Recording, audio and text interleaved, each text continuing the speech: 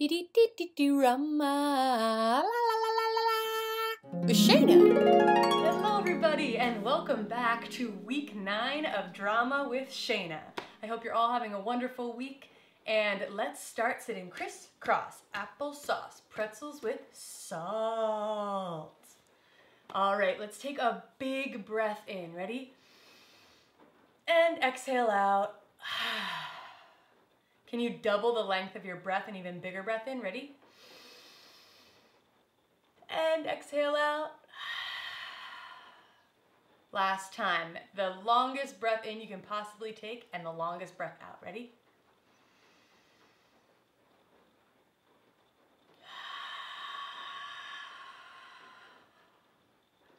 Nice. Okay, let's do a big surprise. Tiny prune. Big surprise. Tiny prune. Chew some gum. And we're gonna get started with a song you might remember. If you don't, we're gonna review the lyrics. And the song is called Michael Finnegan. So I know you probably know, but if you don't, it goes like this. There was an old man named Michael Finnegan. He had whiskers on his chin again. Shaved them off, but they grew in again. Poor old Michael Finnegan, begin again. Awesome, you ready to sing it? Here we go, hands up in the air. Starting off slow. There was an old man named Michael Finnegan. He had whiskers on his chin again. Shaved them off, but they grew in again. Poor old Michael Finnegan, begin again. This time we're gonna go a little bit faster, so take a big breath in. There was an old man named Michael Finnegan. He had whiskers on his chin again. Shaved them off, but they grew in again. Poor old Michael Finnegan, begin again. This time as fast as you can possibly go. Ready? There was an old man named Michael Finnegan. He had whiskers on his chin again. Shaved them off, but they grew in again. Poor old Michael Finnegan, begin again. Silence! What? Keep your mouth shut. I'm sorry, who are you? My name is Miss Viola Swamp, and I am your new teacher. What? I thought I was the teacher. No, never mind that. I am your teacher now, and I have an assignment for you. What do you mean, an assignment for me? I'd like for you to read the book that was written about me. It's called Miss Nelson is Missing. Honestly, you kind of creep me out. I don't know if I want to read a book about you. Hey, Shayna. Sorry about her. The book is also about me. Hey, I'm Miss Nelson. What she said. Now, stop dilly-dallying and read the book. It's honestly a really good book. I really enjoy the message. Okay, enough. Let's read it. Wow, how are you doing that? Transforming back into... Ah! All right, let's read it. Come on. Miss Nelson is Missing. Written by Harry Allard and illustrated by James Marshall.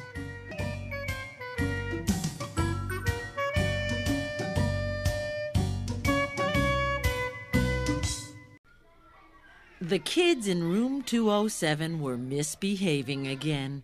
Spitballs stuck to the ceiling. Paper planes whizzed through the air. They were the worst behaved class in the whole school. Now settle down, said Miss Nelson in a sweet voice. But the class would not settle down. They whispered and giggled.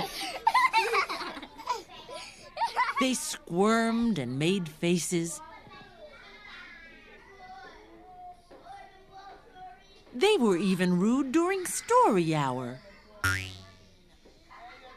And they always refused to do their lessons. Something will have to be done, said Miss Nelson.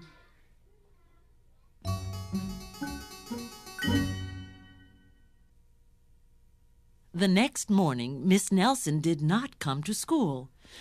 "Wow!" yelled the kids. Now we can really act up. They began to make more spitballs and paper planes. Today, let's be just terrible, they said. Not so fast, hissed an unpleasant voice. A woman in an ugly black dress stood before them. I am your new teacher, Miss Viola Swamp. And she rapped the desk with her ruler. Where is Miss Nelson? Asked the kids. Never mind that, snapped Miss Swamp. Open those arithmetic books. Miss Nelson's kids did as they were told.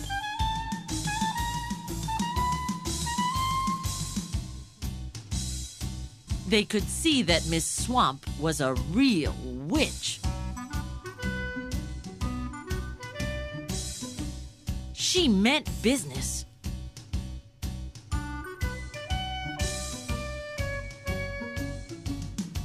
Right away, she put them to work.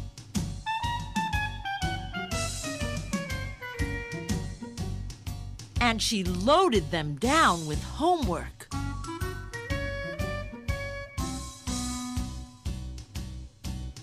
We'll have no story hour today, said Miss Swamp. Keep your mouths shut, said Miss Swamp. Sit perfectly still, said Miss Swamp. And if you misbehave, you'll be sorry, said Miss Swamp. The kids in room 207 had never worked so hard. Days went by, and there was no sign of Miss Nelson. The kids missed Miss Nelson. Maybe we should try to find her, they said. Some of them went to the police. Detective McSmog was assigned to the case. He listened to their story. He scratched his chin. He said. I think Miss Nelson is missing. Detective McSmog would not be much help.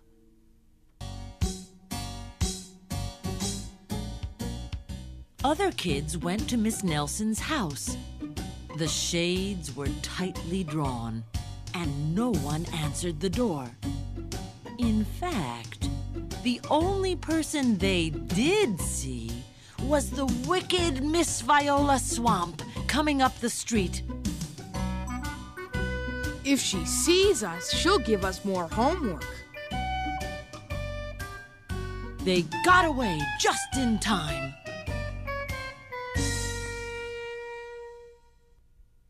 Maybe something terrible happened to Miss Nelson.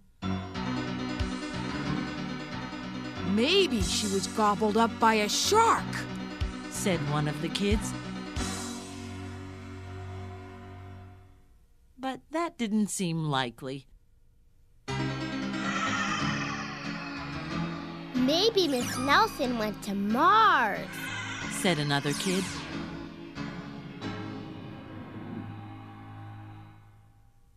But that didn't seem likely either.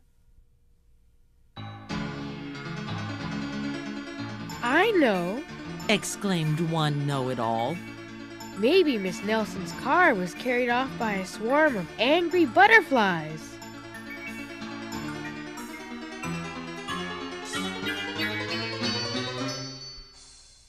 But that was the least likely of all. The kids in room 207 became very discouraged. It seemed that Miss Nelson was never coming back, and they would be stuck with Miss Viola Swamp forever. They heard footsteps in the hall. Here comes the witch, they whispered. Hello, children, someone said in a sweet voice.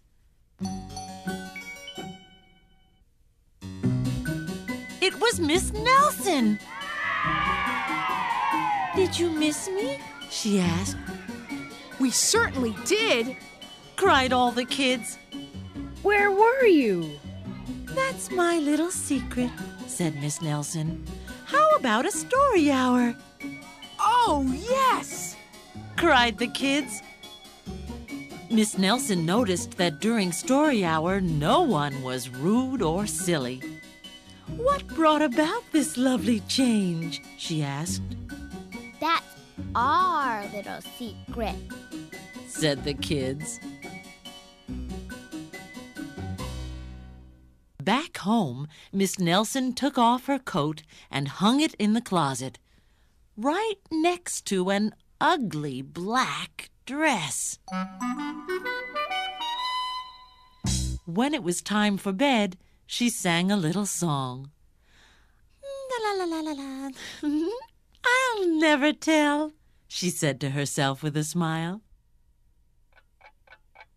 P.S. Detective McSmog is working on a new case. He is now looking for Miss Viola Swamp.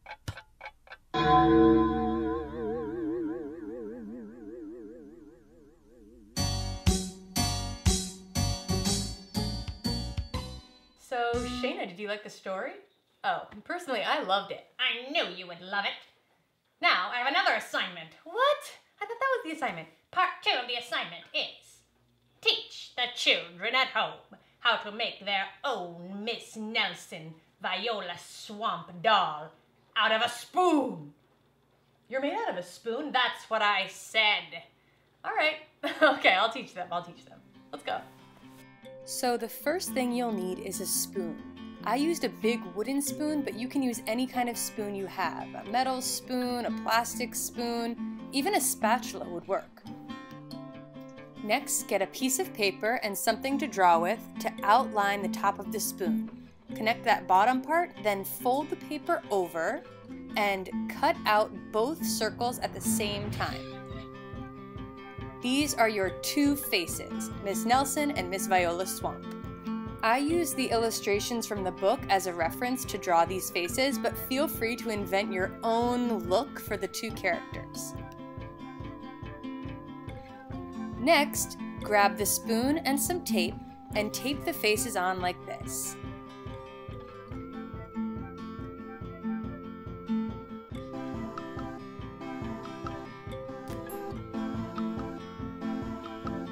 So now you can create some hair by tracing the top of the spoon again, adding whatever kind of hair you want, and then coloring one side of the hair a different color. Then fit it to the spoon, use some tape again, and tape it down.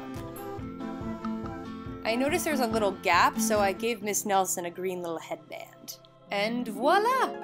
A morphing Miss Nelson, Miss Viola Swamp puppet is done.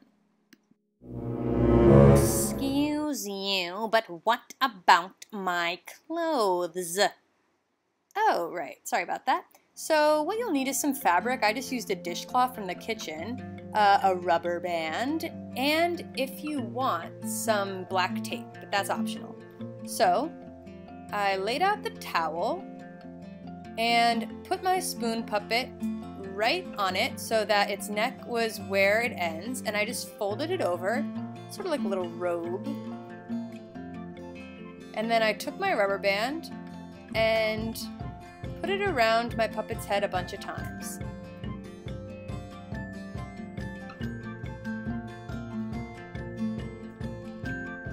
There was some leftover rubber band, but that's okay.